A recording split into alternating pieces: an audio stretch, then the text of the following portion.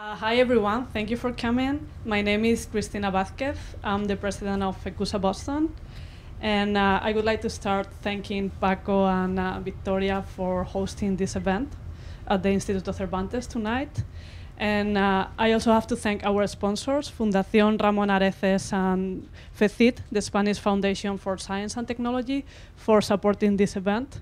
And of course, our panelists, Mark, Tari, Cesar, and Rachel, for attending tonight, and our moderator, Marta. They are gonna talk about a very interesting and very hot topic in the scientific field right now, CRISPR. But before that, I would like to talk a little bit about ECUSA, who we are and what we do. In ECUSA, we have three main goals. The first one is to promote science outreach, to expose the work developed by Spanish professionals in the US. We also have some programs in education where we want to inspire the future generations. And we have some workshops to promote career and networking opportunities for these professionals. Currently, we have 5 different chapters, and we are represented in more than 30 states in the US with over 600 members. I'm going to talk briefly about some of the programs and events that we have in the agenda for this year.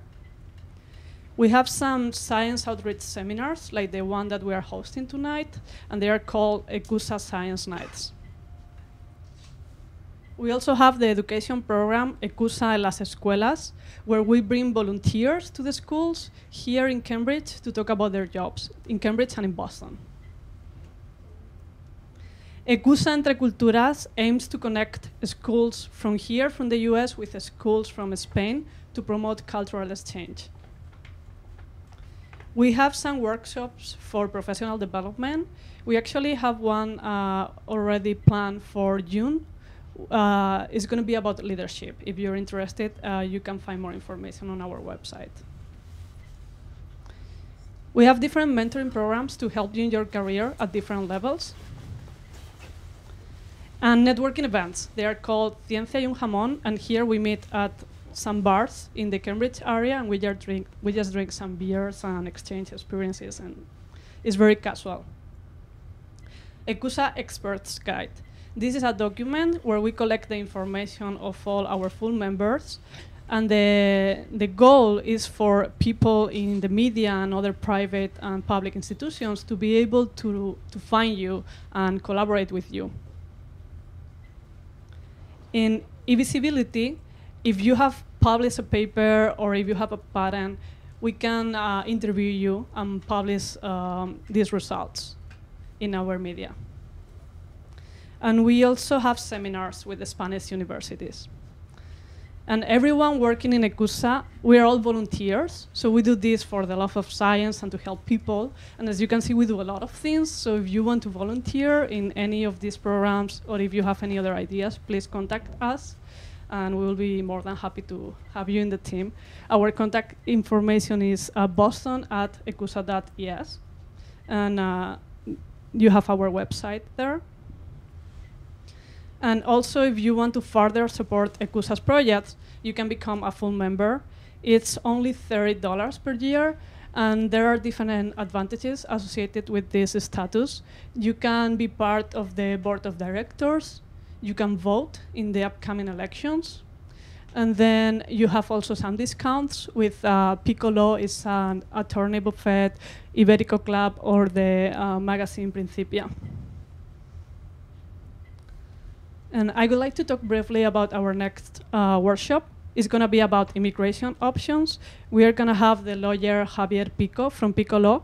He's going to talk about different visas and the green card and how to start a company here in the US. And it's going to be on April 18th. You can find all the information in our website. And now I'm going to hand it over to Marta Murcia, who is the moderator of this panel. Thank you so much, Christina. Thank you, guys. Welcome, everyone. We'll share with the panelists. Come on in, guys. How is everyone doing? Thank you for the rather long wait. My name is Marta Murcia. I'm part of the events team here for ECUSA, and I also work as an academic research manager for Roche, the pharmaceutical company. And it is my pleasure to welcome you today.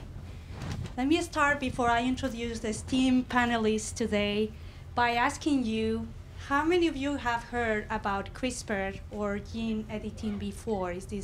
How many hands? Okay, many. So I guess we have an educated audience. That's great, because I would really like this to be very interactive. We have some questions that we have prepared to really guide the discussion, but please feel free to raise your hand, share your experiences with the technology, and we'll play it by ear. I want this to be very interactive, so thank you in advance for participating. Let me start by introducing the panelists tonight. We have Rachel Sachs. She's an academic fellow at the Petri Flom Center for Health Law Policy, Biotechnology and Bioethics at Harvard Law School. She trained in both law and bioethics, and her research focuses on questions of innovation policy as it relates to both of these fields. We have next Cesar de la Fuente. Is a postdoctoral associate at MIT. Cesar obtained his PhD in microbiology and immunology at the University of British Columbia. Cesar investigates novel approaches to tackle the global health problems of antibiotic resistance. Up next is Rosario Fernandez Godino. We call her Chari, so I will be naming her Chari. Chari is a molecular and cellular biologist. Currently, she is a research fellow in ophthalmology at the Mass Eye and Ear here in Boston, where she studies the earliest stages of macular degeneration for potential therapeutic development. And last but not least, we have Mark Well. He's a BIS Technology Development Fellow at Harvard University, where he focuses on synthetic systems to generate human-compatible tissues and technologies for genome engineering and recoding. So welcome the panelists. Thank you so much for being here. I guess we all know what CRISPR-Cas is, the revolution that really has generated in the biotechnology, but we would like to start by overviewing, and I see many of you already know or have heard about it. But we are going to get started with an overview. Mark is going to give us an overview of what CRISPR-Cas really is, what genome editing means, and he's going to also touch a little bit on the different topics that we will cover during the panel as a general overview. So, Mark, go ahead. Yep. Thank you. I need to switch computers. Yeah, I think we need to change the channel.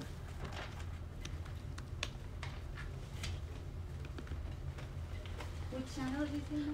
You just need to press the second button on the second one. Thank you.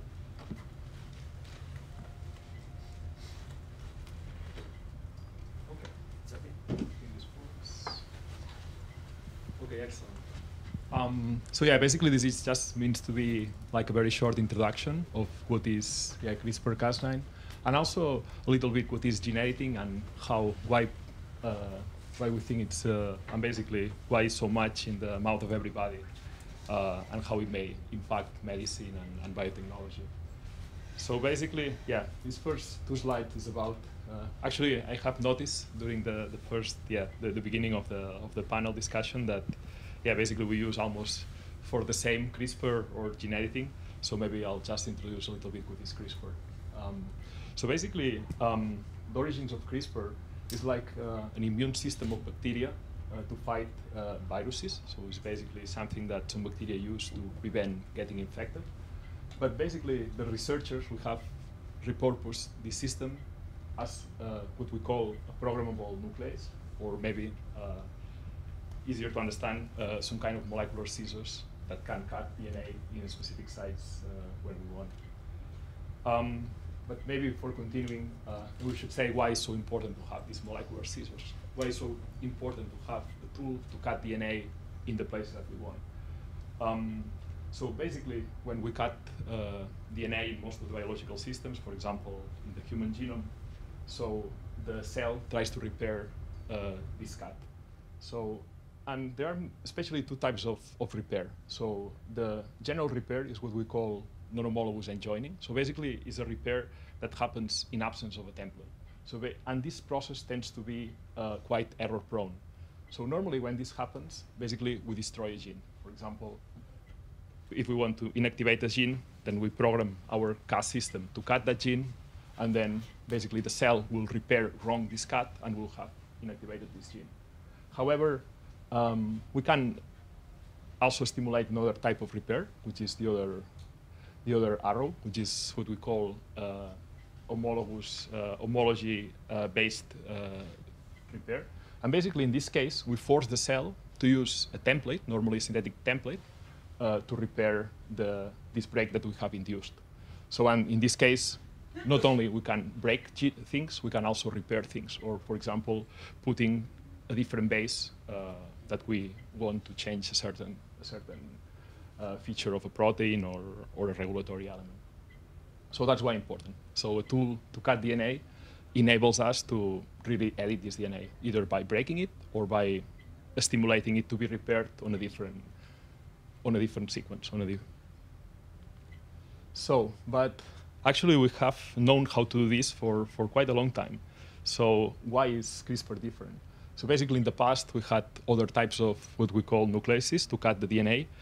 But the big difference with CRISPR is that basically we can program it very easily. So in the past we always used what we call like TAL nucleases or zinc finger nucleases, that basically these are protein domains that we can program to recognize certain sequences of DNA.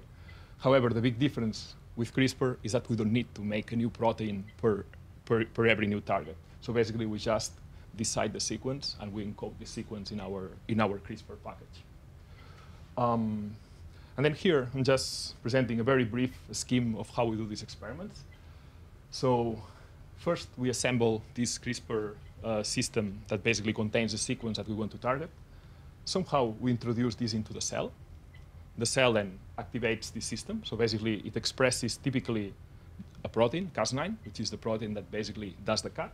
And then it also expresses what we call a tracer RNA or a gRNA, that basically is RNA encodes the sequence that we'll need to cut. And then basically these two complexes will go and program the nuclease to cut at a specific site into the genome.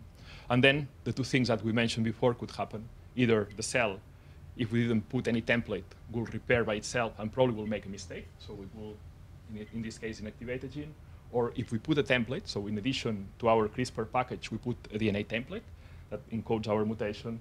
So we'll have basically inserted a new base or changed the base into the genome. So yeah, probably we have heard so much about CRISPR, because I think it has really revolutionized genome editing.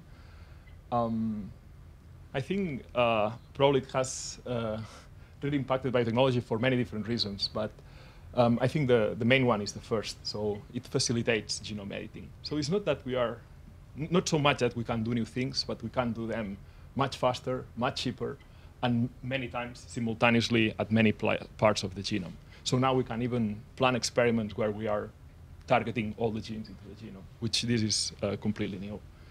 And then CRISPR, in addition of allowing us to change genes, we can also regulate genes, so we can activate, inactivate genes. And then another special feature of this system is that it's universal. So I think it works in all the systems that the people have tried. So in mammalian genomes like mice or human, elephant. It works in plants. It works in smaller organisms like yeast, in insects, bacteria. So yeah, I think it's really one of the tools that is more universal in molecular biology. And probably this is reflected in the number of publications. You see this exponential growth since it was sort of invented, although it's difficult to say when it was invented.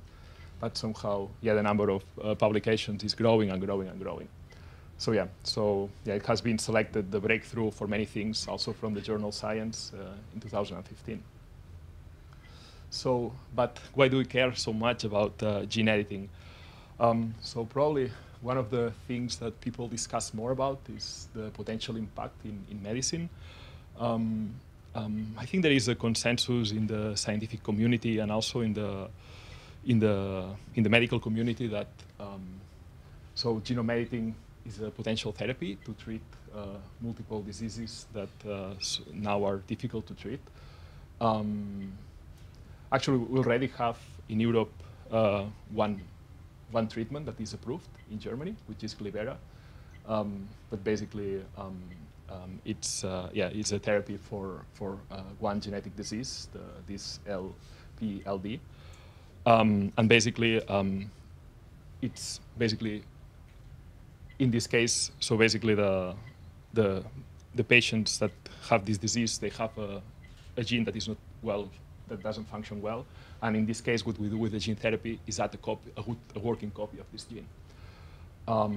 So it's done through injections. So basically, viruses that contain this copy of the gene that works are injected into the muscle, and in that way, basically the therapy works. However, this is the only officially approved therapy, but there are many others that are really promising and that are in advanced phases. For example, probably a case that many of you may have heard about is about leukemias. So especially very impressive results have been obtained in leukemias. Basically, patients, basically in this case, what the treatment is about is that the T cells from the patient are isolated, and then they are trained using gene editing to attack the cancerous cells, in this case, CD19 expressing cells. And actually, this has obtained very good results in clinical trials. Another sort of famous case that has been in the press is about bubble children. This is a very serious immune disorder, so a very serious immune deficiency, basically also caused by the misfunction of a gene. Is also a genetic disease. And basically, in this case, again, so the editing of cells extracted from the patient and put back actually obtained very good results. In this case, 18 out of 18 in the last trials. Well, I don't know if in the last trials, in one of the last trials. So it worked well. And these children, they had to be confined in very controlled conditions, so they could improve their immune system. This is what has happened so far. Many things are on the way. So this is just a small graph on the therapies that are in clinical trials. So probably we will hear more and more about this type of technologies.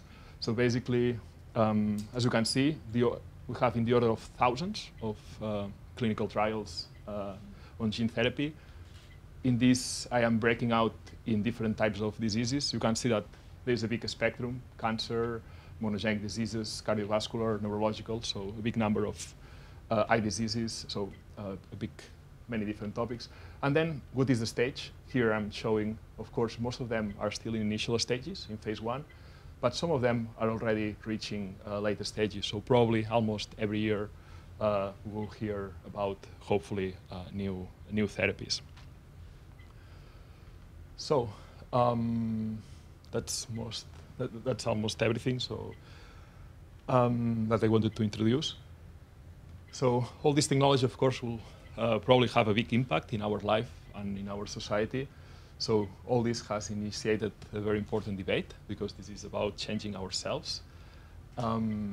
Well, as I started to say, there is a consensus on the benefits of human genome editing for diseases. Of course, well, it exists a moratorium, for example, for more controversial issues like germline editing, so basically in editing the cells that will pass to our progeny. Actually, there is here the results of a meeting by different scientific academies that was held this year. And basically they published the results basically recommending what is the view of the scientific community. Then also CRISPR has the potential to edit not only organisms, also systems. In this case, I'm showing an example of a gene drive. A gene drive maybe some of you will be familiar about the gene drive. A gene drive is something that is a trait that doesn't follow Mendelian transmission. So basically, in this case, by editing the genome of a mosquito, we can spread the trait of this mosquito all over the community. Experiments in the lab show that this works. However, this is a very special type of experiment which has its own risks because it's a system that will spread. Of course, it could have very big benefits, but also very big risks. In this case, the application was for malaria, to spread mosquitoes that couldn't transmit malaria. So yeah, I just wanted to mention this other point of view. And finally, yeah, more applications that are very controversial. Of course, gene editing allows us to change many biological functions that could be related to fertility, gene doping, resistance to pathogens. So, so yeah, I think I'll finish here. So just to start to introduce a little bit the topic. Thank you so much, Mark. I'll welcome the panelists back to the table. Any immediate questions? And we are going to dwell into some of these in the discussion, but I want to open in case there are any immediate questions about what Mark just presented. All right, getting warmed up. I'm going to come back to you guys, so stay with me. Thank you so much. I guess the next thing we wanted to do is give a flavor for the actual things that scientists in the community are working on. How are we using CRISPR in our day-to-day activities with research? So I was going to welcome, I don't know, Cesar, you can get started. Just telling the audience a little bit about how you use CRISPR in the lab. Sure, yeah, I'll talk a little bit about how I use CRISPR and why it's important. So for about 10 years, I've been working on alternative methods to treat incredibly resistant bacterial infections. The reason why this is important is because conventional antibiotics that we have available in the clinic are no longer active against a lot of the infections that are happening in the clinic. And this is a huge problem. It's been predicted that by 2050, the number of deaths as a result of antibiotic resistance will amount to 10 million per year worldwide if we don't come up with new therapies that are alternatives to what we have in the clinic right now. So I've been trying different methods over the years, and the disadvantage of these methods is that they operate in a broad spectrum manner, meaning that they kill indiscriminately, they kill good bacteria and also the bacteria that cause infection.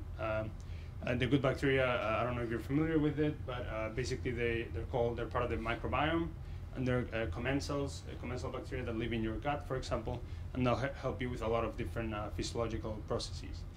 So the huge advantage that CRISPR brings to the table that is unprecedented is very good selectivity towards specific bacterial species that you want to target. So the way I'm using it in the lab is to target specific bacterial species that we know are pathogens, while leaving unaffected bacteria that are part of the microbiome that are good for you, basically good for your physiological processes that help you digest and help you do other things that we all need to do, right? So that would be the main advantage of this technology for my line of research.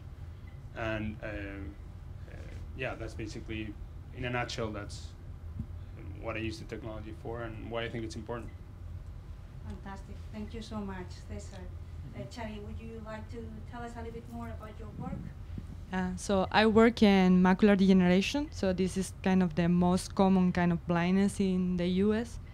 And I use CRISPR in two different ways. So one way is to characterize the disease, because there are like two types of macular degeneration. One of them is the most popular, which is the age-related macular degeneration.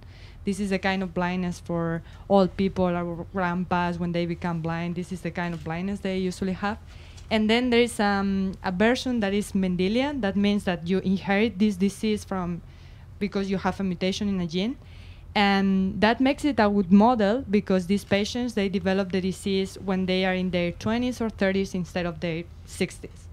So what means is that you can create a model to characterize the disease in the early stages, because usually the donors are after death, post-mortem, so that means it's too late. The disease is really in the late stage, and it's very difficult to know why this is happening, so nobody really knows. With CRISPR, what you can do is you can create the mutation in vitro in cells, in ocular cells, so you can characterize what's going on in the cells after this mutation is there. So it's really useful in terms of thinking of therapies, because a therapy is usually antibodies or something to knock down or to eliminate a protein or a gene in the cell. So with this only one mutation that you can create with your CRISPR, you can really track down which are your better targets for possible targets for therapy. And then the other way I use it is exactly that, for therapy. So you can actually create a kind of deletion. That means that you make cuts, as Mark said before, with those scissors, and then you damage the genes so they don't function. So you can know exactly which genes. In my case, I study complement activation, which is a pathway of the immune system. And this macular degeneration is caused by the immune system more than by any mutation or aging. So at the end, what you need to know is exactly which protein or gene in the immune system you need to knock down or eliminate to be able to stop the progression of the disease. So with CRISPR, you can do that. You can actually knock it down kind of forever, because this is something irreversible. And so if this works, that means that you can create a therapy where what you do is exactly that in the eye. So the eye is a very specific organ, because it's kind of immune itself. It's like it has a privilege, and also is somehow easier to target than other organs by subretinal injections or something else. So you can actually do editing with CRISPR in the eye of human people. Fantastic. Thank you so much. Very eye-opening description. Thank you, Chari. Mark, tell us a little bit more about your particular use of CRISPR in the lab. So yeah, basically we use CRISPR to address one of the biggest unmet medical needs, which is the lack of organs for transplantation. So as you know, there is a big demand for organs, for like livers, kidneys. However, there is no way to get the number of organs that are needed. So what we are trying to do is to humanize the pig genome, so that we can produce in pigs organs that are basically suitable for humans. And basically, the way that we do that is basically redesigning the pig genome, the key parts, so that then there is immune compatibility and functional compatibility between humans and pigs. And also another issue that we are also addressing is that most of the mammals, they contain some kind of endogenous viruses, that they are not infectious to themselves, but they could jump across a species. So we also use CRISPR to inactivate these viruses. Fantastic. Thank you so much. So you can see, guys, that with 3 different people here, we have from using CRISPR to model a disease and understand better what the disease or how is that working, use it for therapy, using for making a new organ that a human can use. So it's pretty broad application, pretty remarkable. I wonder whether any of you guys, since many probably are using the CRISPR-Cas technology in your labs, anyone willing to share experiences or how you guys are using it? Any cool stuff you are doing with CRISPR? No? Pretty shy audience tonight. All right, no worries. So we'll carry on, but please raise your hand and let us know if you have any questions. I guess the next thing, we see some research applications. Mark's application is actually pretty translatable right away to the human patient, but maybe Chari's or Cesar's might take a while. The next thing we wanted to discuss is what are actually the challenges, or how are the challenges ahead of us to really make this into a therapeutic clinical applications for patients, and how might we overcome these challenges? So Chari, do you want to start a little bit with this? Yep. Thanks. So yeah, although this sounds like super promising and like magic, it's actually very, very difficult. I can say I've been struggling with this technique for over a year, and I only recently succeed. So there are like three main problems. So one is like it's not so easy to deliver. So how to deliver these scissors into the organs or cells, or because you think of editing the genome and then you think of a human being and like an adult, and that's like when Dolly was cloned. That is not exactly what is happening. So you need to edit like one single cell or like little organisms. So that is kind of difficult. And if you think, as I said before about the eye, for instance, you can actually deliver this CRISPR in the eye by a subretinal injection, but you don't target as many cells as you'd like, or maybe the cells that you target are not the cells that you really want to target. So it has to be like really well designed, and it has to improve a little bit yet, or a lot, before being used in human, I would say. And then there is another problem, which is called the off-target effect. That means that Mark said before that you program this CRISPR with a DNA sequence, and this is pretty short. It's like 19 nucleotides, so that means that there are many places in the genome where this sequence is going to match. And so that means that in every single place, there is going to be a cut. So if you're cutting, for instance, genes that are suppressor tumors or something that is really important, then that means that you are eliminating these genes. So, and actually there's the problem that it doesn't need to be like exactly the same sequence. It can be like very similar and it will cut anyway. But now so that's kind of being palled now, because there are like another CRISPR like that is better, is more specific, and they are eliminating these off-target effects. So in the future, I think it will be fine. And then the other problem, I think it could be efficacy, like how efficient this cutting is, because even though there is a cut in the DNA, the cells are very smart, and then they always repair it the right way. So they always copy whatever they had before. So if these cells, if you're trying to fix a mutation, for instance, it's not that easy, because although you are introducing a strand that they can use to copy as a pattern, they will tend to use their own strand, their own copy. So that means that they will tend to copy the wrong or the mutant allele again. So that makes it difficult. And that is also being improved. So I just want to transmit that it's not as easy as it seems. So I think. Yeah, and I'd like to add a couple of things. So continuing on with the main limitations, so off-target effects. Basically, as Mark mentioned previously, the way it works, you have these molecular scissors that is a protein that are guided by a small RNA that basically is attached to the protein and guides the protein to the correct place in the genome. But that's not always the case. Sometimes it goes to a different place where it's not supposed to. That's what we refer to as an off-target effect. And there's been some advances along those lines to try to improve the way we design these guides that guide the protein to the correct place in the genome. There have been some efforts by MIT and Microsoft also, using computer programs and machine learning algorithms to try to come up with better predictive algorithms that actually make design better guides. So that's one thing. Match.com of CRISPR. Right. Yeah, and that was just published recently, a couple of months ago. So there's a lot of there's a lot of challenges, but there's also a lot of people doing research along these lines, and they've being able to improve the efficiency of the system very much in the past year. The other main limitation that I think it's a common denominator in all fields, in biomedicine and agriculture and any kind of application with CRISPR or any other gene therapeutic, is the delivery systems. So of course, CRISPR typically is delivered as a piece of DNA that can be degraded by nucleases in the body.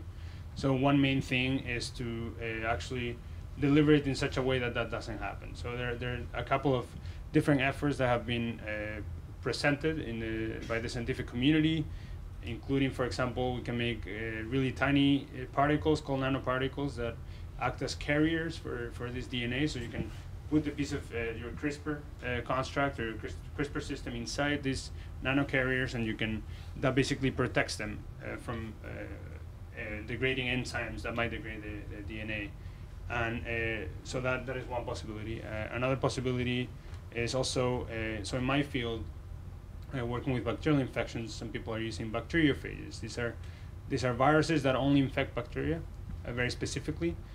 So they've evolved, obviously, to do this very efficiently. So one thing you can do is you can encapsulate, so these viruses actually have a head, and in the head you can put, typically you can introduce DNA and other things. So one creative idea of delivering CRISPR is putting it into the head of the virus, and then it will naturally infect the bacterium of choice. And it's a very selective process. Most of these viruses only infect certain bacteria, so you can actually predict more or less which bacteria is going to get infected, and it's really really specific. So that's one way. With mammalian cells, viruses are also used. They're not bacteriophages, so they're not specific against bacteria, but they're adenoviruses and lentiviruses that have also evolved to infect cells and inject genetic material into cells. So they do that very well. Other options include cationic polymers, for example, small peptides that are positively charged, and most cells are typically negatively charged. So there's an electrostatic interaction between the two, and that allows makes holes in the membrane, and then you can introduce your CRISPR systems that way. So yeah, peptides, and there's also cationic polymers, but the concept is basically the same. So by electrostatic interactions, you're punching the membrane, creating holes so that the CRISPR can easily be delivered. Those are some of the advances. There are some other ideas out there, and I think it's a very exciting area of research. Actually, delivery of CRISPR or other therapeutics into cells. So. Thank you so much, Cesar and Chari. So we have the problem of delivery, the problem of target effects, but those seems to be very active area of research to get those improved.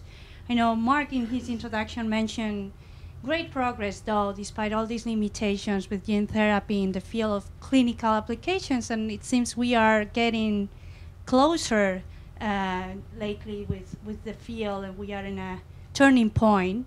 But there might be other challenges that clinical applications have faced in the past, or examples. I wonder, Mark, if you could comment on those. Yeah, actually, for example, in the beginning, probably the cases that I presented were a little bit cherry-picked, so some successes to start the discussion.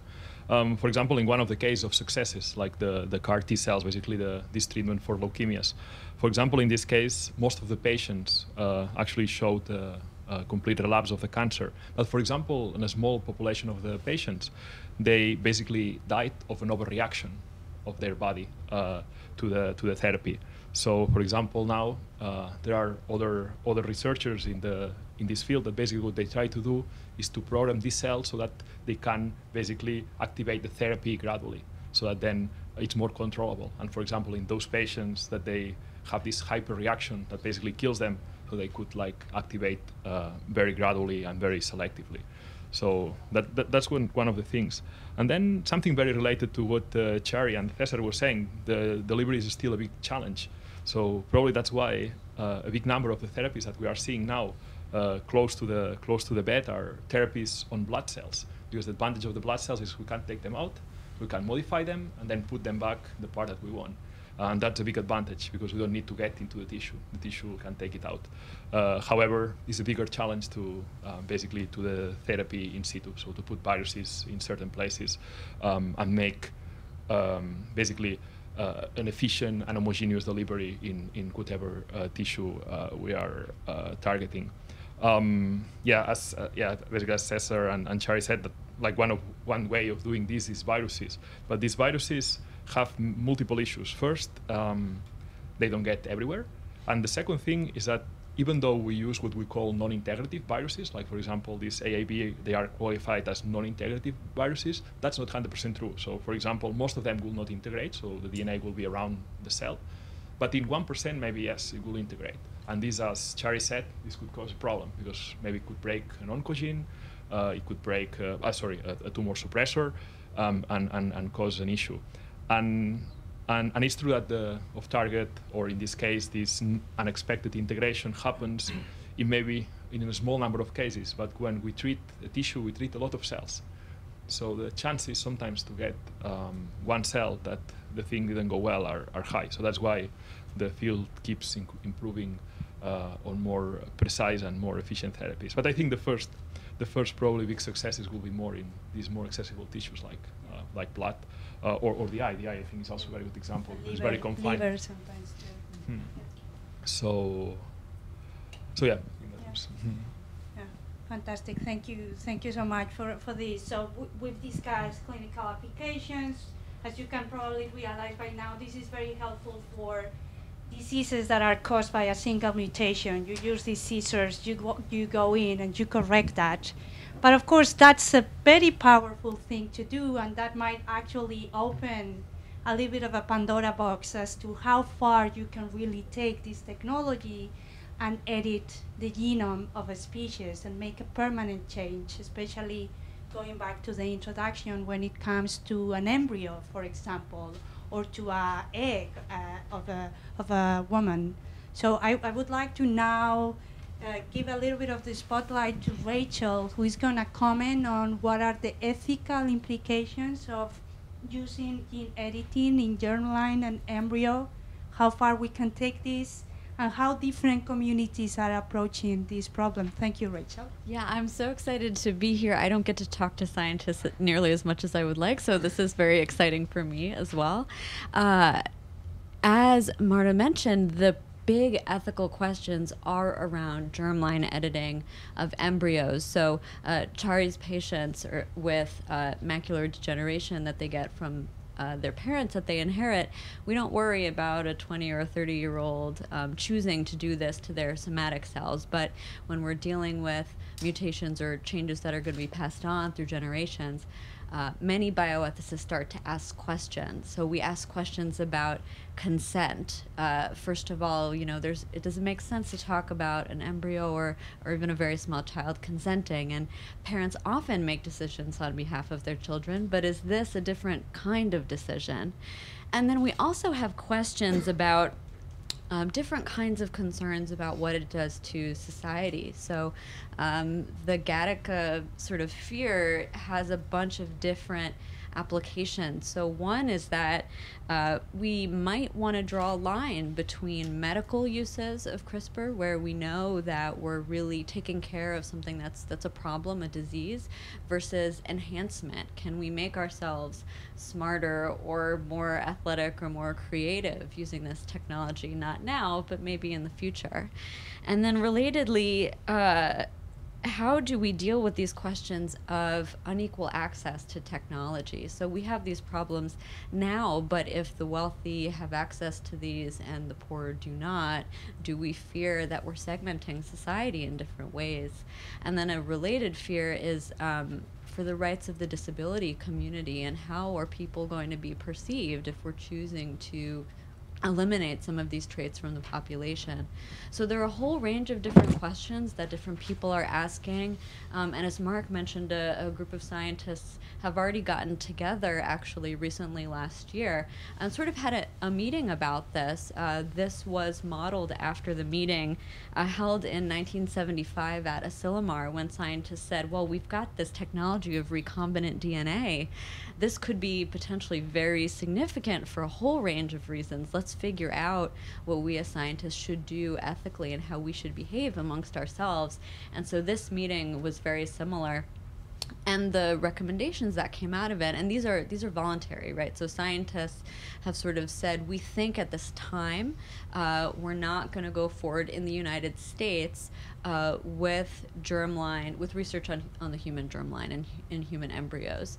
Now, that's the decision we've made in the US, but it's not the decision that everyone has made. So, as Marta invited me to talk about, in the UK, they've got an entire regulatory body which deals with these issues, the Human Fertilization and Embryology Authority, and they've decided that research using CRISPR on human embryos is permitted.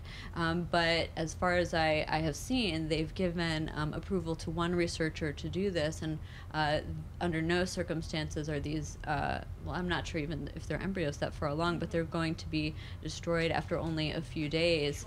And so there's absolutely no idea that they'll be gestated.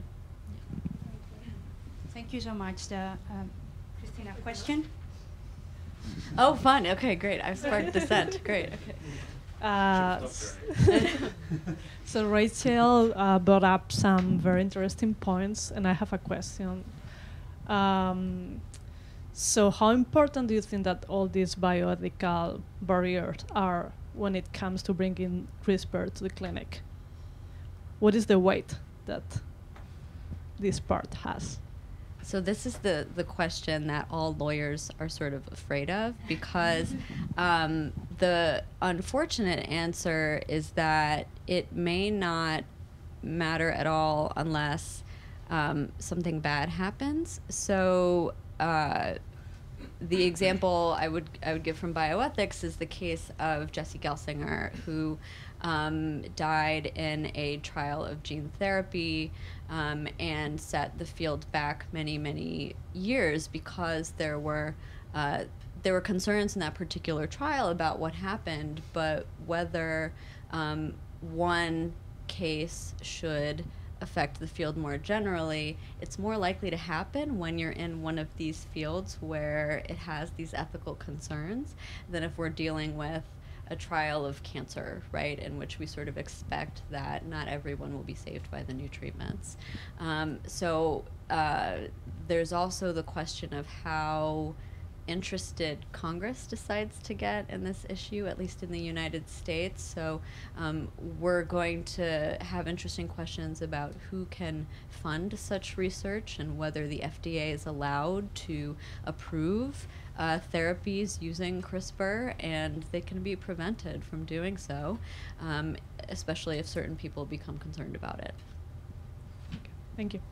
Thank you, Christina. I would also like to welcome other questions here. Okay.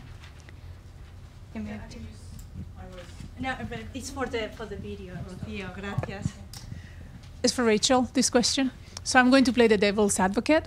I'm a physician. And I didn't take a position. I just said what some people think. So my question is to you. I am going to play the devil's advocate with the question I'm posing.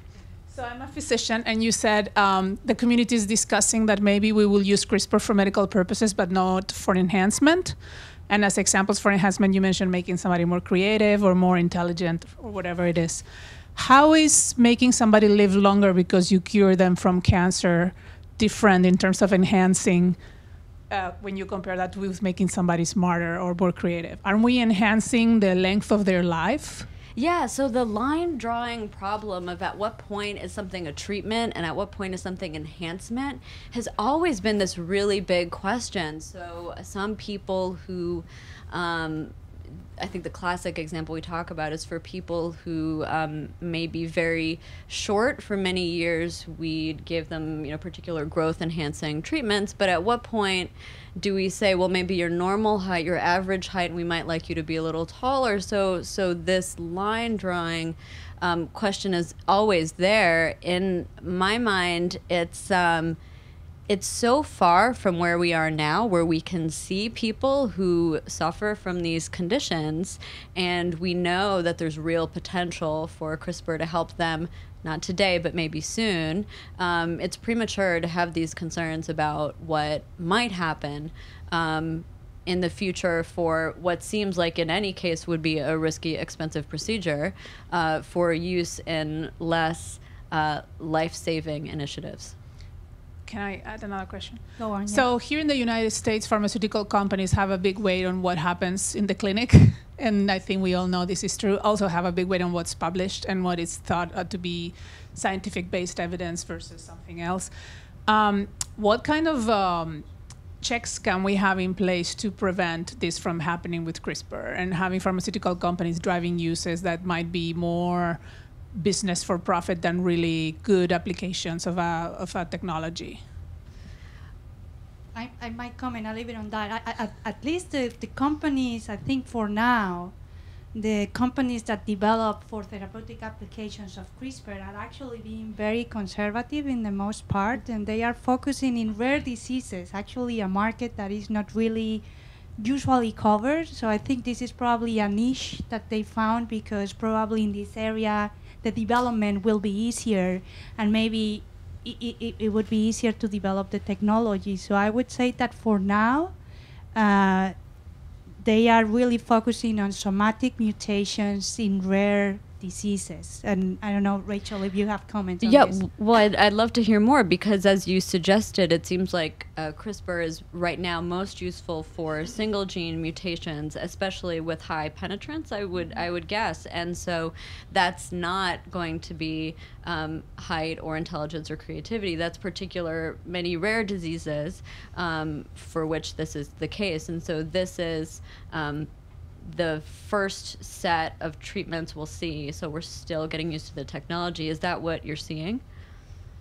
Yeah.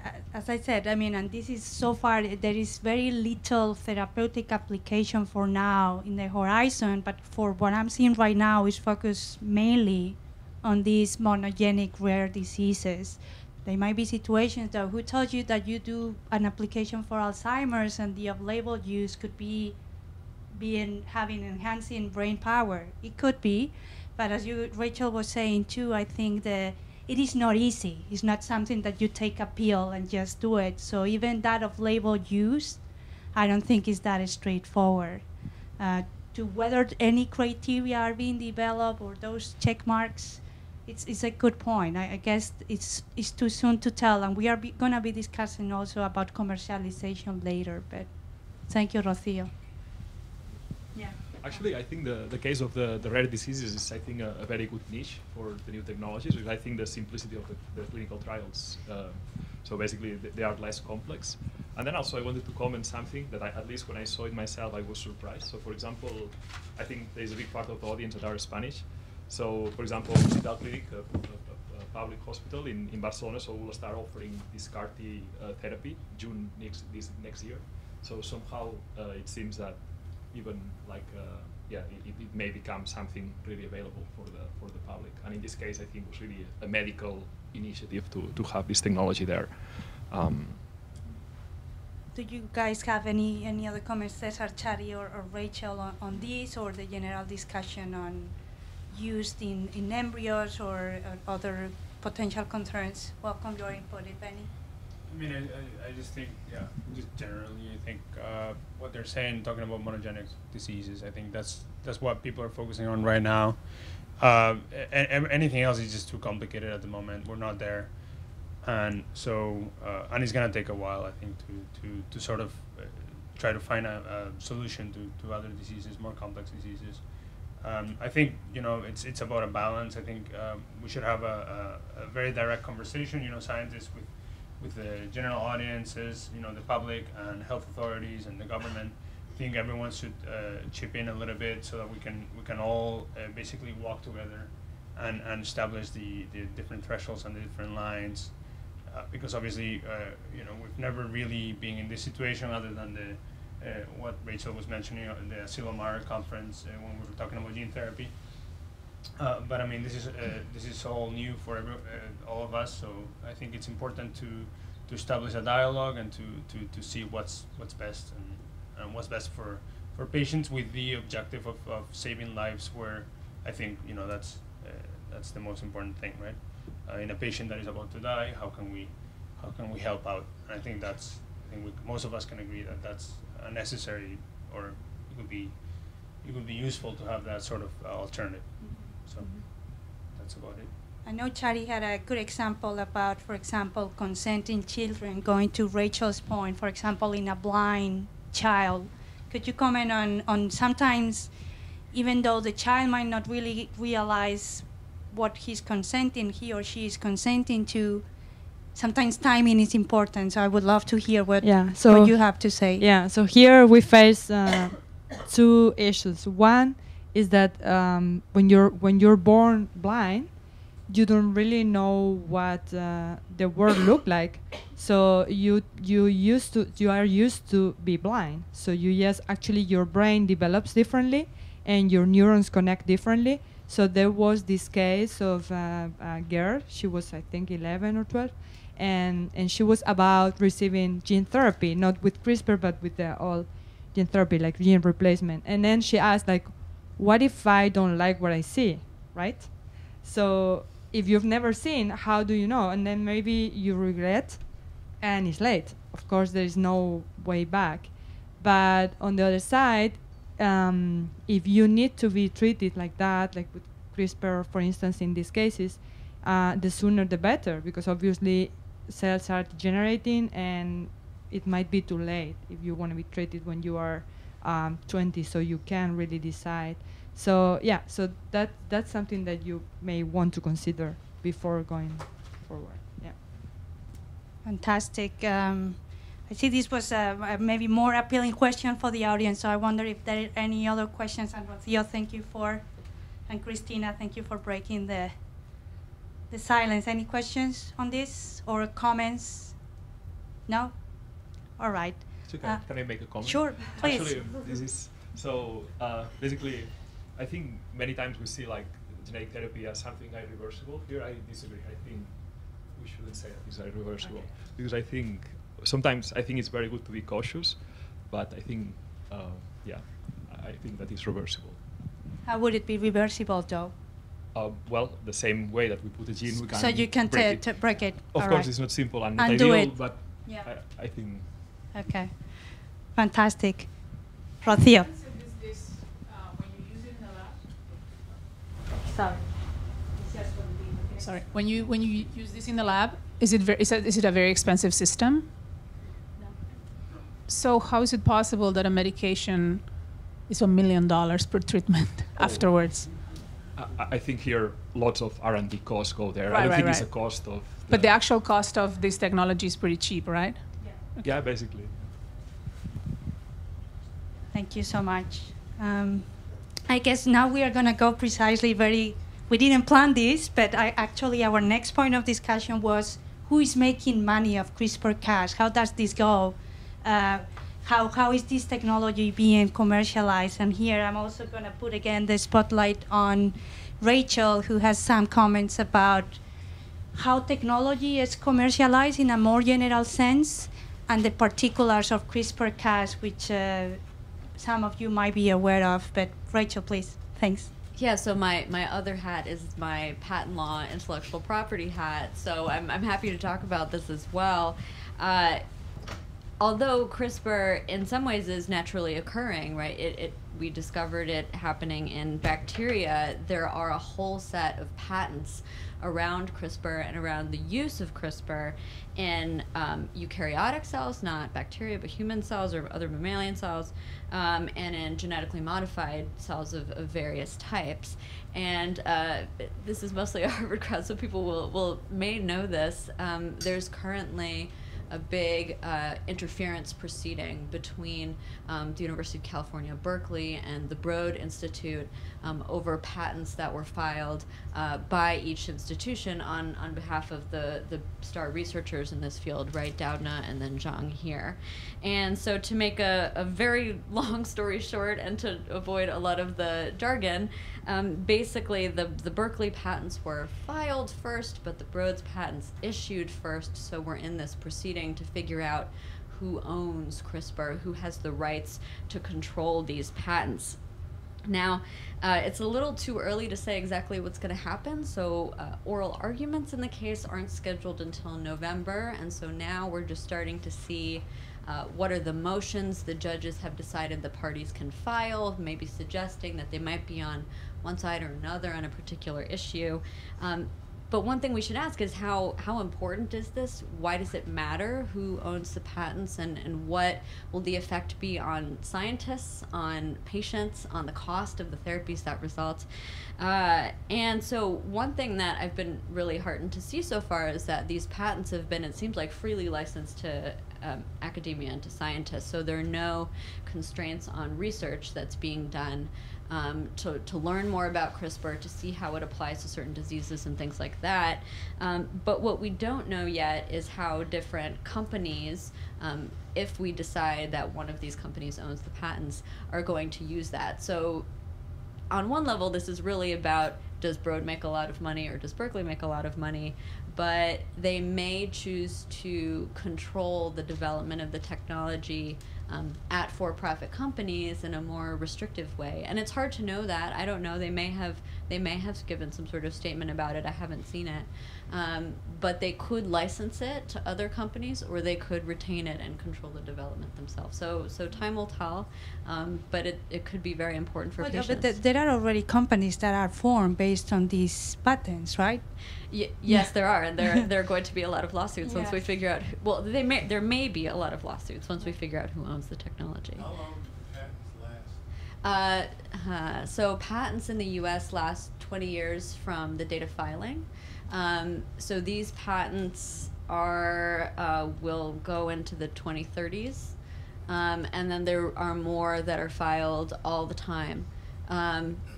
With that said, it's tough to know how broad some of these patents are. So some of them cover very specific applications of very specific strains of genetically modified bacteria or genetically modified cells, but others are much more general method patents, and so they will be used for different things. Fantastic. Any questions on these guys? Sure.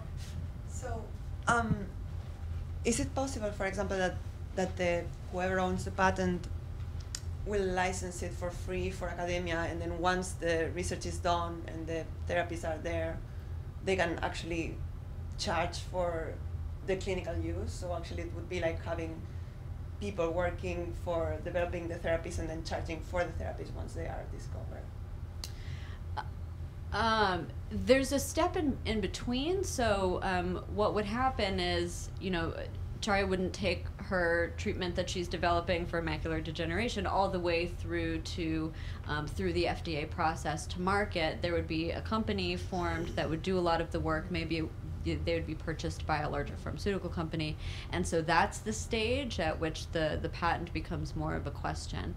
And so there they might just say, hey, big company, pay us a licensing fee or a royalty fee, and so we're going to get some share of whatever you make off of this. Or they might just say, no, you have to sell it to us. So in a way it can become a way of having people develop, until you have a product, and then, so it's a way of having people investigating, and then you will be able to make money out of that once the therapy is developed, because then you can actually ask for money, right? Once that's. Yeah. The universities definitely make money on that. Yeah. So definitely the licenses of CRISPR are very, very expensive. Yeah. Thank you for that.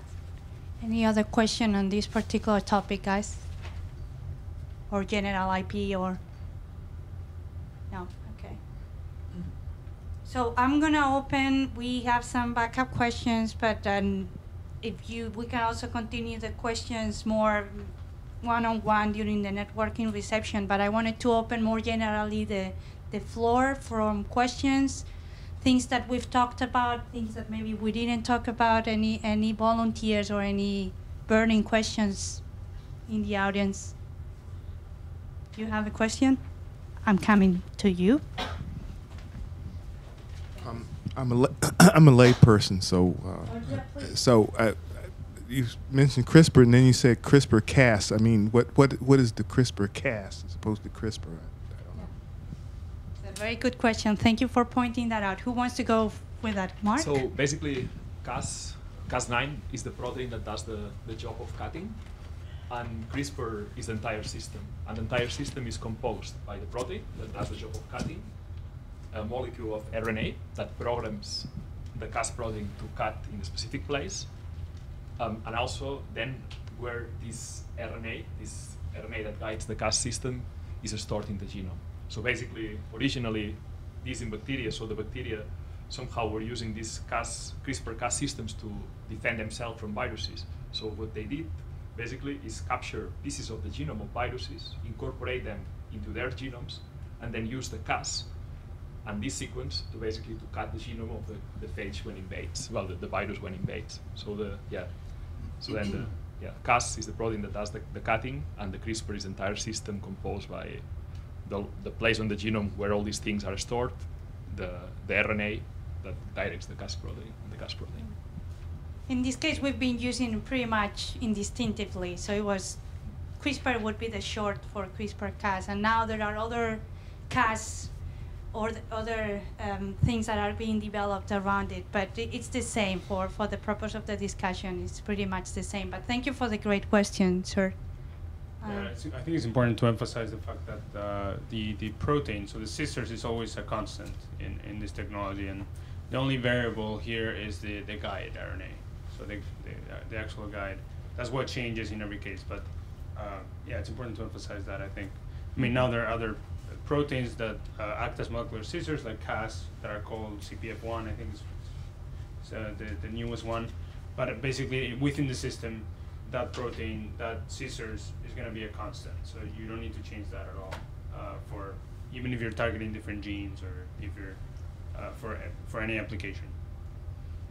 Fantastic. Questions, Christina? How long do you think that it's going to take to bring this novel technique into the clinic? How many years? Well, it depends on, it's already, well, not CRISPR-Cas9, but gene therapy is on the clinic. I don't know when the first Cas9-based therapy will be there. Yeah, but sorry, no. Please go ahead. No, I was gonna say, like Mark showed at the beginning, there are over 1,000 different cases in clinical trials in phase 1 at least. That's huge. I mean, just having over 1,000 different cases, I think it's not a guarantee of success, but at least a lot of them, I think, are going to transition to the next phases. And I mean, I don't want to predict the future. I mean, I can't predict the future, but it's definitely very promising, and it's definitely as soon as we've ever gotten to it, I think. Thank you, Christina. All right, I have a quick question also. We've mentioned a lot of human applications, but at the beginning we also alluded to the species application, like modified a mosquito to make it resistant to malaria. I was wondering if any of the panelists would care to mention, Rachel, perhaps, about whether there might be ethical issues around modification of species in this content ecosystem and so forth. Yeah, so there's been a lot of discussion among scientists and bioethicists and lawyers and regulators about when we should be using CRISPR in humans, but there's been a lot less discussion of when we should use it in animals, in crops, to create biofuels, a whole range of other applications that could be much more, we could be there much more quickly, and then also that could have much greater impacts in various ways. But so the favorite article that I saw about this, and I wrote down the headline because it was great, it said, "Someone will eventually use CRISPR to try to make a dragon or unicorn," was the headline that I read. So yes, more humanitarian uses, right? So can we engineer the mosquitoes to get rid of malaria or dengue or Zika? Pick your Someone was saying that the Zika thing was because the mosquitoes in Brazil had been modified to be resistant to dengue. I mean, there are all these conspiracy theories out there. But there are so many potential uses which could have huge humanitarian impacts. And there's a lot of more, there are many more opportunities for unforeseen consequences when you're messing with an ecosystem that is much more complicated. The human body is complicated as it is. I'm just one person. The ecosystem as a whole, it's a little scarier when you start to mess with it. And so it might be one thing to engineer mosquitoes so they can't carry malaria. It might be something else to wipe out mosquitoes entirely. Or something like that. So there are different things we could do, and we should have the conversation about them as well. Yeah, I have a comment regarding that. Yeah, I think it even more simple, not even animals, but plants. If you think of gluten intolerance, so I think it would be great just disrupting or changing the antigen that is, because people who can't eat gluten is because their immune system recognizes the protein of gluten as an antigen. So if you can just change this with the CRISPR in the wheat, so they should be able to eat it. So that's kind of, it has a nice impact in these people who cannot eat bread or those things. and it's very annoying. It's not like it's not gonna kill you, but it's really annoying. So it can be something really useful. Probiotics in Danone, I Yeah. think a lot of those things are already genetically modified, and here it is. I mean, we are eating those things already. So, fantastic comments. Last round of questions. Otherwise, we'll go to question here. We are getting warm up. Thank you so much for waiting. Hi, so I heard in the news that CRISPR had just been used to remove HIV genes from cells in the immune system. And I was just wondering if you could comment on, I mean, I haven't read the paper, basically, so I don't know exactly what has been done. And a completely unrelated question is, how do you think CRISPR, the effect of CRISPR is different from the current techniques used in genetically modified organisms in terms of, agriculture and biotechnology? Mm-hmm. Thank you. So yeah, basically, in the case of the HIV, I think there are several cases. So one issue is that CRISPR has been used to make the T cells resistant to HIV by changing actually, this is quite curious. Basically, it's by introducing a natural allele that certain people have that makes them resistant to HIV, so they can transfer this allele to people that don't have it. So that's an interesting view, which is reusing just nature's natural resistance. But then there is also another approach followed that is a little bit similar to the CAR T cells, but in this case, basically is educating your immune system to fight HIV. I think that's in clinical trials. I'm not sure whether they use CRISPR, but they use genetic engineering. I think it was something else. Yeah, the CCR5 for sure. This transfer of allele, this has been done in CRISPR. So yeah, that's definitely quite exciting. Yeah, and then regarding the techniques, I think the main difference between CRISPR and previous techniques is easier. So CRISPR is easy and it works. And we were saying before about the costs. For example, I remember when I started my postdoc, CRISPR didn't exist. So when we had to design a new target, actually we're working with this CCR5, actually with this mutation. It was super complicated. We had to design a protein that basically recognizes the sequence. And every time that we wanted to recognize a new sequence, we had to redesign a protein. A protein in this case was a talon activator protein. And these proteins are super repetitive. So to synthesize this gene, to design it, was costly and difficult. Now with CRISPR, with $100, we get the target and 1 week. For the crop questions, what I would comment is that contrary traditionally in crops, a lot of the things are done is actually introducing a new gene. And that's why they are labeled as genetically modified. I think the way things are in terms of regulation, actually CRISPR-Cas wouldn't be considered genetically modified because you are not introducing a new gene, you are just modifying a tiny bit. So from a regulation perspective, it might not even be labeled that way. How they are going to go about it, I'm not sure if there will be new regulations, but that's the main difference contrary to the previous attempts to do these things. But thank you for the great question. Sir? Thank you. I would like to ask about the doping. I believe that nobody is using that now, but also the agencies that try to fight against that will start thinking about how to find that cases. Not sure if you know anything about that or you have any comment. I think it will be hard catch, right? I don't know. Definitely it has some potential, and probably, I don't know, probably will be a bit more expensive for the agencies to sequence the genome of whatever cyclist or whatever it is. Then I don't have any comments on that. So I mean, how could you? I mean, I just don't think we're there yet. Yeah. I mean, but if that was the case, I guess the agencies would have to sequence the genomes of all the cyclists, let's say, and then compare the... And even so, it may be impossible, right? Because if it's a natural allele, like this case of HIV, who knows if this cyclist had this allele naturally, or he just inserted this allele. Well, you could Well, so at least in the U.S., we keep, or I don't know, not everyone keeps, but many states, they keep the dried blood spot that they take from you when you're born so that they can test you for PKU and a whole bunch of other disorders. And there have been several cases recently involving states that want to go back and look for things that we've only now realized have a particular genetic basis. So it's possible that we could test you at birth, and then we could test you again later. Yeah. And might be able to figure it out. But unsurprisingly, some people are concerned about the fact that states have done that. So not all states do that. I just think logistically, we might get to a point which this is easy to do, but logistically, how do you do that to yourself? I think it might get a little bit tricky, but we might get there, and it's a great question. Thank you for that. Any other questions? Sarah in the back. I'm moving a lot, sorry guys.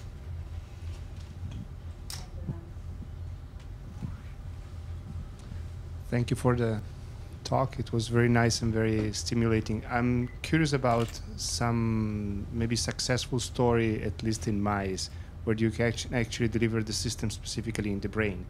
Because the delivery system is always the big challenge, because everything goes to the liver and eventually maybe to Kupffer cell or macrophages. It's very, very difficult to deliver it in other places, and especially if it has to cross the blood-brain barrier. So I wonder if at least technically it's possible and someone is doing it. I think so. I recently read a couple of delivery options, or one delivery option that was able to cross the brain barrier. I forget exactly what they used, but I know a lot of people are definitely interested in that. A lot of people, neuroscientists working on this, I mean, including Feng Sang at the Broad. So I think there's been some developments. I just can't recall right now exactly which technology they use, but there's definitely a lot of effort put into that at the moment.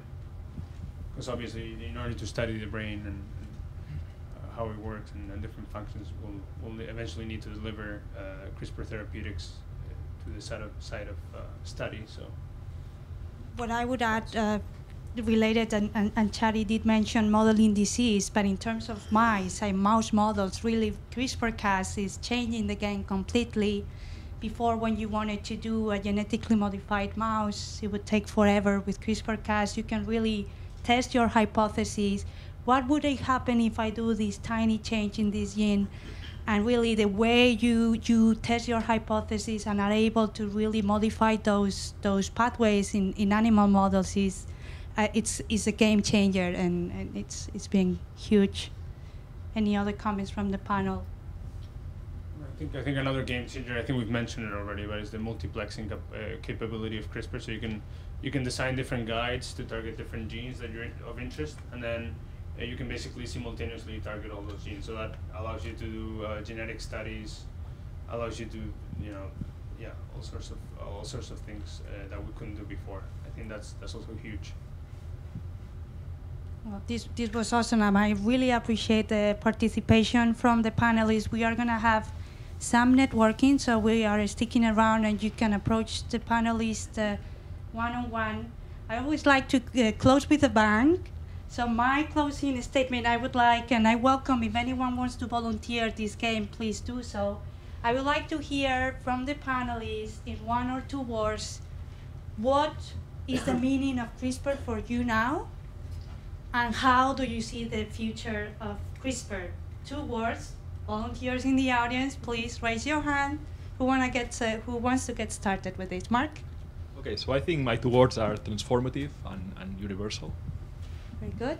Yeah, I would say power and knowledge. I would say probably disruptive and revolutionary. All right. You can't ask a lawyer to say anything in 2 words. So I will try, and I have to give the lawyer's answer, which is it depends. Awesome. Well, please join me and give me a round of applause to our awesome panelists and also to you guys for participating. Thank you so much.